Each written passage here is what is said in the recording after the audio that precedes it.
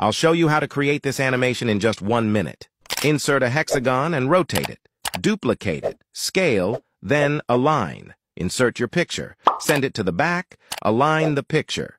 With the picture selected, select the hexagon shape and merge them. Bring the picture forward.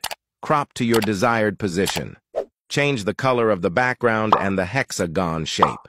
Group both objects. Scale and align just like this. Ungroup the objects and position your picture. Insert your text. Send it to the back. Add a fly-in animation from the left. Start with previous. Increase the duration, and then add a bounce end. Duplicate the slide. Delete the text.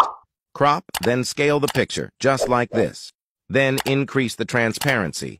Reduce the size of both objects. Then drag it off the slide. Select both slides. Then apply the Morph Transition.